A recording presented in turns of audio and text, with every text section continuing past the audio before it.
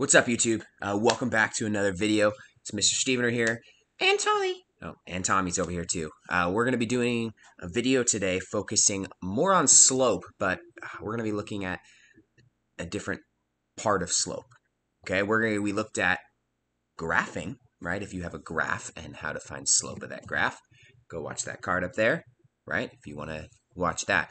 But this, we're going to be focusing on what happens when we have a point and a slope, or 2 points. All right. But before we get started, besides hitting that subscribe button for me, I had one of my subscribers ask me for help when it comes to these right here, and that's linear functions. And so first, I want to actually let you know that what we're doing right. Wow, it's a terrible line. Oh man. I know, that's pretty rough. Linear functions. And linear functions, guys, really what a linear function is, it's a fancy way of saying if you graphed the thing, is it a straight line? That's really it. It can be all kinds of straight lines, all kinds of different directions. That's a linear function, okay? A linear function basically means when I put something in, right, some constant, something, one answer comes out. Okay, that's what that means. Okay, so only one answer, and that's a linear function. All right, now, that doesn't mean #1, by the way. One answer comes out. You'll notice that when you get later into school, you start getting things that are curved, right? Things that are like this. You will see graphs like that, okay? And we are not concentrating on that, okay? So basically, a linear function is as simple as there are 3 forms. You've got y is equal to mx plus b, okay, where you've got x as a variable. That's your input. You input x, and out comes y, and it's only one answer. Okay, and that'll be a straight line. If any of these have like squareds or anything like that, they will not actually be linear. So that's something to keep in mind. If you see any exponents, it's not linear. You might also see it in a different form. You might see it in, let's see, they have it in standard form, which is like ax plus by plus c is another way you might see it. It's really easy. We're actually talking about another video, how to turn standard form into slope form, okay, or slope intercept form. This right here is the basics of that. But what you might see is a lot of times they try to confuse people because this is a linear function. Why? They'll write it like this, f of x. Okay. Now, all that means, okay, is that this is a function of x.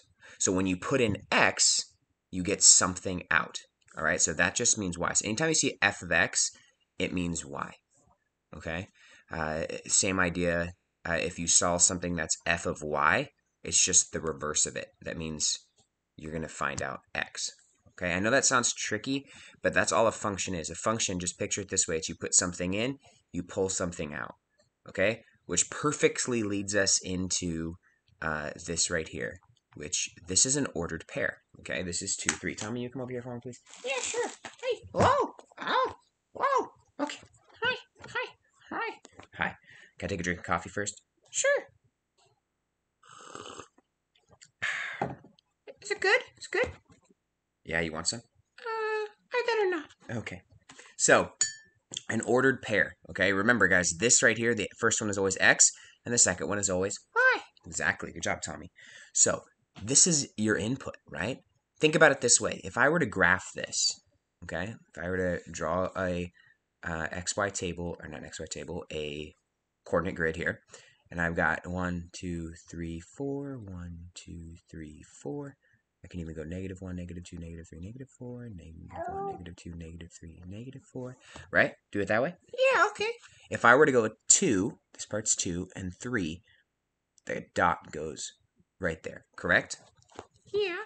Well, that's all that is just this ordered pair, this idea that if I go over 2, what if I input 2 into whatever this function is, out comes 3. Okay? If I had another ordered pair like 5, 6, right? If I input 5, out comes 6. Exactly. So I'm going to go over, I'm going to go 5, 6. Now, I now have 2 ordered pairs. When you have 2 ordered pairs, that is able to create a line. So you would draw a line. That's a horrible line, but you'd be able to draw a line. Notice it's a linear function because it comes out as a line. All I have is 2 points. I don't have anything else.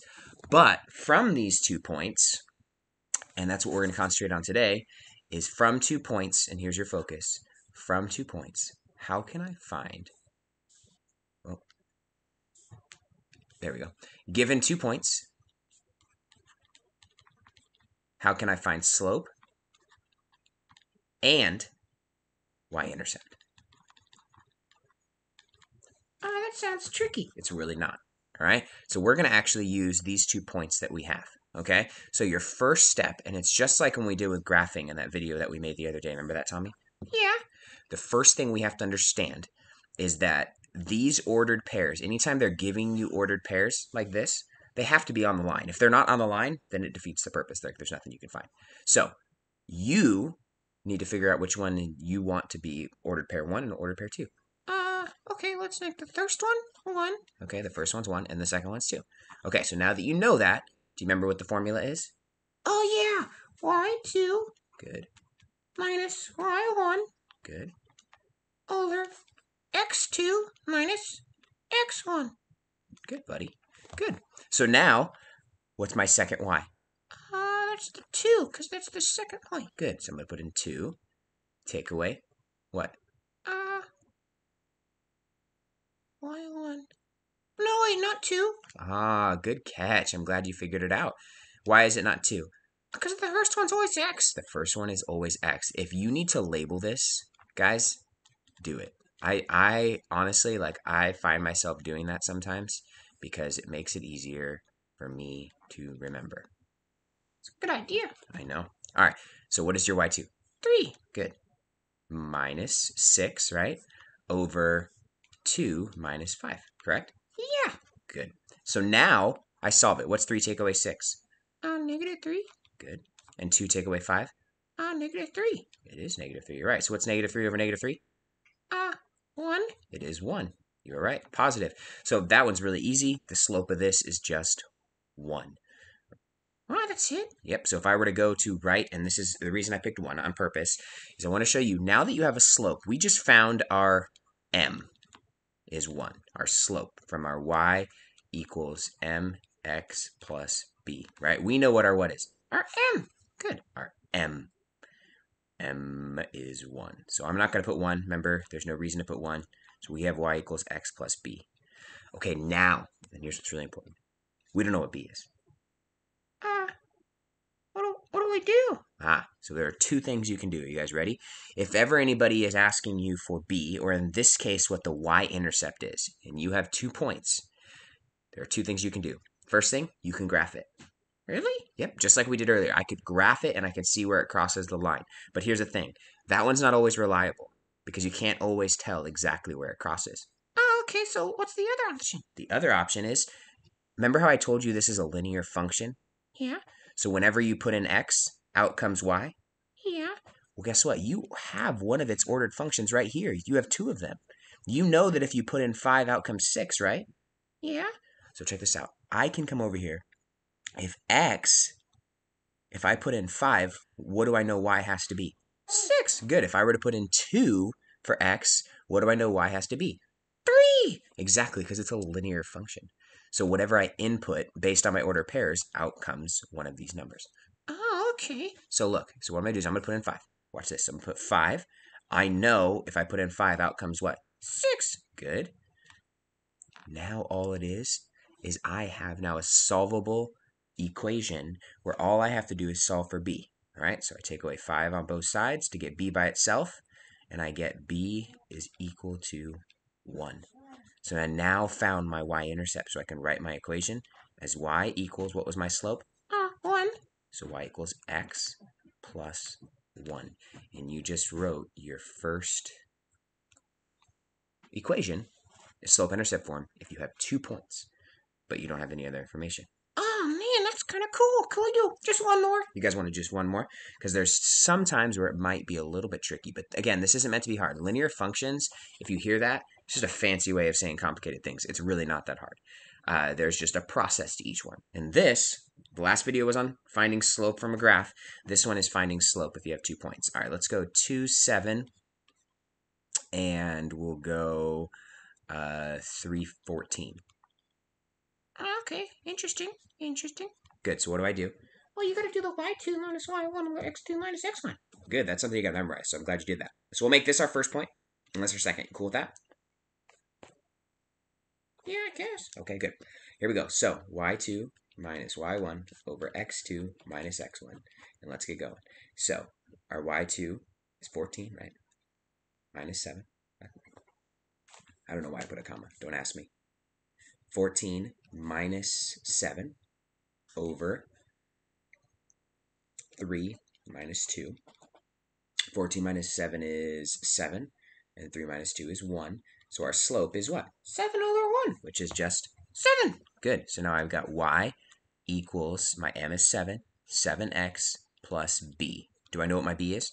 No, you can find it though. Good. I can find it because it's a linear function.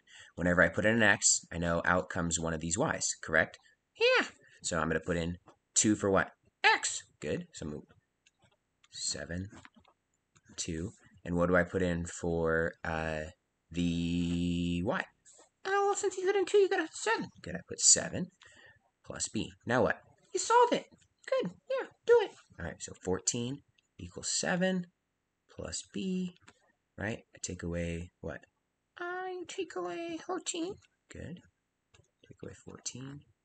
Ooh, we get negative numbers over here. Oh, man. Wait, really? Did you do math right? I think I did math right. Let's see. Wow, -7. Right, so that's okay. So we now know that y equals 7x minus 7. Still doesn't matter. So I can actually then graph that. And this is where sometimes they'll have you graph it. So I just want to show you a quick graph. So don't leave. This is important. So I show you a quick graph. Good, good, good. 7, 8, 9, 2, 3, 4, 5, 6, 7, 8, 9, 2, 3, 4, 5, 6, 7. What's that? That's my daughter. She's over there. Hi. Hi, Adeline. She looks confused. All right, so let's graph this real quick. We'll go 2, and we'll go 7, and then the other one is 3 and 14, which is going to be way up here.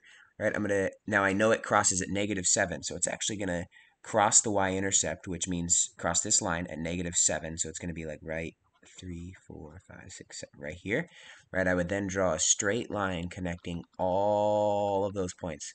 That's not really straight. I know, I'm just showing you. And this is actually a pretty almost straight up graph, and there's your line. It's that simple because you have a point and a point, Yeah. and you've got your y-intercept because you found it. So this video, guys, was to help you find with linear functions, with anything, if you have 2 points, how to find slope and how to find y-intercept. Hope this helped, Tommy. It did, thanks. Did it help you guys? Comment below if it helped, okay? And if you need more help, just ask, okay? Okay.